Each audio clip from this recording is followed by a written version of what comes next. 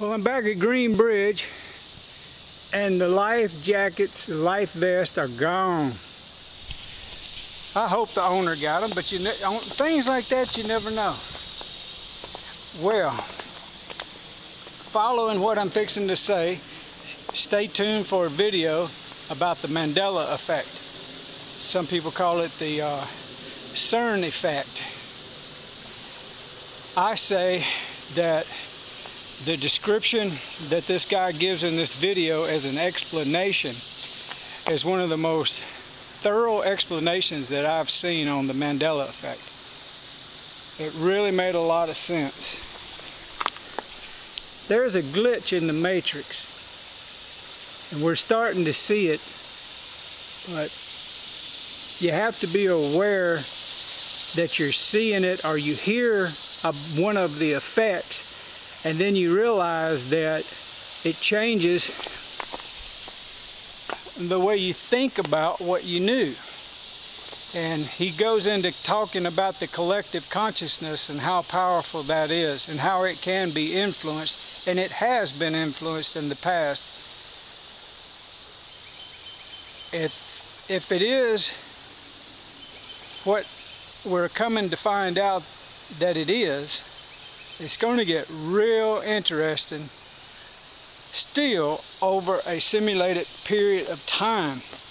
It's not going to happen all at once unless there's some kind of major download of disclosure. And it looks like there's some of that coming out daily almost. It's soft disclosure.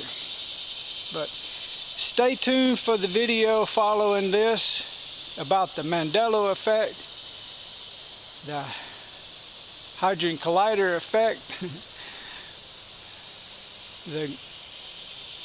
the effect that needs to be analyzed and discussed.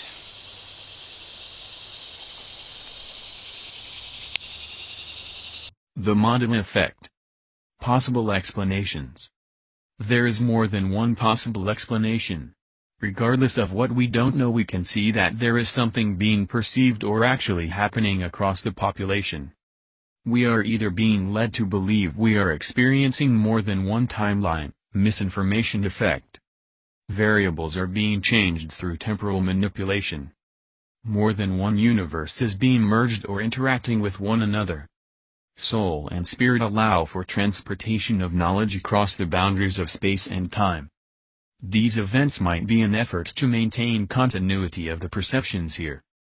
This might be due to operations which manipulated events in the first place. All explanations are possible, plausible given enough experience, and most likely occurring. This may be a result of exploration of various planes. Exponential increase of variability.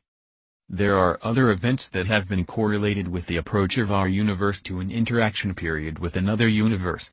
This may be considered a high point of a cycling of variables throughout the dance of energy and awareness. At this point there is an opportunity to expand our awareness through a quantum leap which would enable humanity to momentarily perceive a fundamental shift in reality. What we are experiencing now as a society is an unparalleled potential for self-awareness due to the transfer of information into the digital and now holographic age. People are processing information to the degree where society as a whole is functioning as a second, larger, cybernetic brain system. This is where the idea of a sentient computer system comes from. The web of information people have pumped into the interconnected networks has the potential to organize streams of data into processes that mimic thoughts and self-awareness. Does this mimic thought, or is the electrical processing of the brain the same as the cybernet? Most people feel there is a missing hard aspect that can't be replicated and that this would leave the intelligence as purely logical. Some of the events we are seeing now, and ultimately all of them, are for the increasing of awareness of the people. Whether people take this towards a decrease or increase in their self-awareness and thus empowerment is not to be decided for them. The knowledge must be known and the changes will be revealed, and this is because the events and operations of the secret projects have led to a complete change in the perspective of humanity, reality, time and life itself. Thus, Whether the events are increasing or decreasing awareness, eventually, everyone will know something is happening. Spiritual sight. It may be that those who have memories of both timelines are capable of maintaining awareness during a shift, and these events have been utilized to both identify and isolate those who are able to see beyond.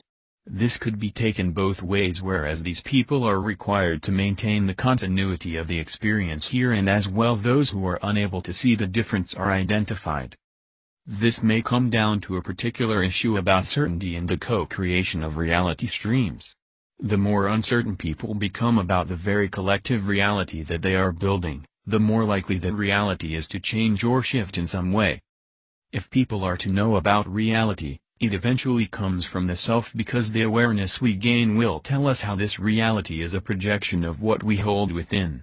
If this is what it is happening on a collective scale, then these events are going to act as the loosening up of those whose reality streams are capable of handling the extra information.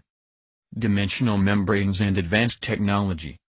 This has also been related to the opening of portals or the contact of extraterrestrial, alien, or spiritual beings in planes. Portals and dimensional rifts have been related to CERN and the particle accelerator device, which is extremely powerful. There were stories told that strange events happened when the machines were turned on, such as an important yet zealous individual disappearing to this day. Others having memory disruption or perceptual hallucinations. It was as if the energy was acting as a scalar gateway, not to sending information to someone else's brain, but of transferring information from one universe to the next. Regardless of how the events are going down, what we express with our logical and emotional processes will reflect more vividly onto the collective reality. Those who lack the control or certainty of what is happening will experience an intensity of that.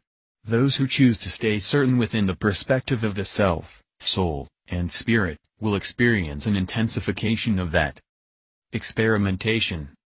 P.S. In the basis, years ago as children, we were made to repeatedly watch or play out scenes in movies, scripture, or history in which, you guessed it, are the changes that are attributed to the temporal manipulation. Space, time, and consciousness. What do these experiences indicate about the nature of space, time, and consciousness? Does consciousness reflect the time we experience, or does time reflect the consciousness? This opens the mind up to the realization that consciousness and reality may be reflexive. Some people may be able to access more than one form of reality because their minds are capable of making the connections, meanwhile others experience no variance because of the way their minds work. An important final note: confirmation bias. These events and this information I am offering goes both ways. This could all be a form of controlled collective hallucination due to the ability of the mind to extrapolate reality from a set of given variables. This was reminded to me by a good friend who runs the Ruiner blog. It could be that nothing has changed, but our minds have been implanted with the ideas that certain variables have changed and the rest is taken care of by the collective unconscious, which will then propel these ideas into being to create an overall illusion of reality. However, just due to the notion, I feel this indicates that reality is malleable and that consciousness is recursive. This does lead to the next question. Does collective belief influence reality? This brings up the notion of backstray being created continually every moment depending on the preconceived aspects of the programming of the subconscious. The idea is not so much about the concept of how we remember the events creating a new reality, but that how we choose to remember determines our perspective, and that this creates a new set of possibilities and options for experience to expand. This expansion includes more information, and with more information comes more knowledge of the true self. The true self is eternal, and so when we inhabit routines that are limiting to the natural variance in possibilities, there is a slow reduction of the inflow of the experience of the self. This is a side effect of passing up opportunities through which we can assert our sense of true self, which is often by merely observing.